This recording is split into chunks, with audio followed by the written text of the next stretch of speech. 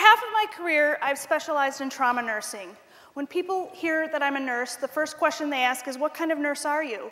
And when I tell them I'm a trauma nurse, that usually breeds a lot of exciting questions. What's the worst thing you've seen? I've also specialized in my career as a hospice nurse. When people hear I'm a hospice nurse, one of the things they usually say is, oh my gosh, how do you do that? Isn't it depressing? It takes a special person to do that. I couldn't do that kind of work. Actually, I look at hospice nursing as a gift, a calling, a blessing. It's a very humbling experience. I get to walk with patients through their last journey here on earth and soak in all the wisdom and the knowledge they've shared with me along the way. I've grown to learn that I look at my patients not just as patients, but I look at them as teachers. They teach me. They talk to me about their regrets, their sadnesses, their victories, their celebrations, and I get to walk that last journey again with them. I take all of the lessons they teach me so much, and some of regrets that they have, and I soak all of it in like a sponge, and I want to share some of those stories with you. As you can see from the picture behind me, this is me back in the 90s when I first became a registered nurse. I've been a registered nurse for 20 years. I couldn't legally drink a beer, but I could administer medication back then, so you do the math on my age.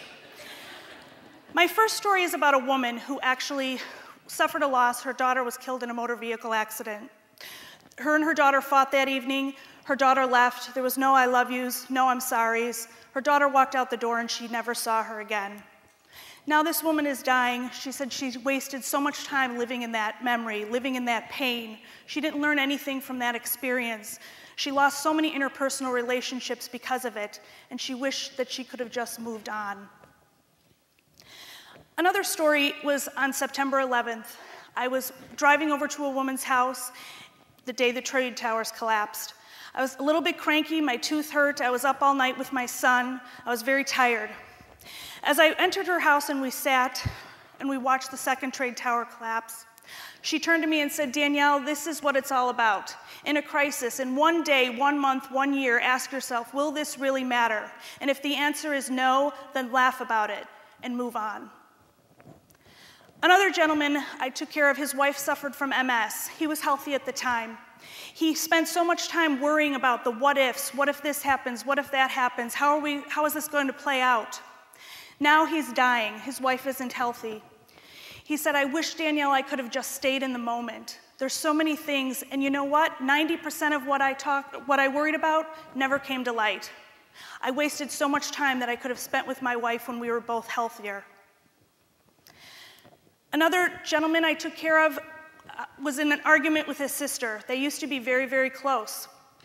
They were estranged for several years after that argument. Both were stubborn, both were full of pride. Neither one would try to connect. The last 48 hours of his life, I was blessed enough to sit at his bedside. As he was dying, his sister walked in, and the first thing he said was, my goodness, we used to be so close, what happened? It was at that moment I learned the power of forgiveness and how important it is to let go of the hate. Another woman who was a CEO of a major company focused on money, focused on greed, focused on getting to the top. She had 2 children, both of which she was estranged from. She didn't focus on any real-life relationships as she journeyed her way to the top. Now she was dying. Her children wanted nothing to do with her. Her friendships were very superficial. And she said, Danielle, I wish I would have learned to help other people and get out of myself, get out of ego, and be of service to other people. My life would have been so much fuller. Now, you don't have to be a hospice nurse just to experience these amazing people and share their journeys. You can also volunteer and do the same thing. Patients could use companions, families could use some breaks. It's a wonderful experience and a wonderful journey to share. I've shared a few websites behind me about different ways you can get involved. There's several hospices in the Valley. Google them, look them up, make some phone calls. It's an amazing experience.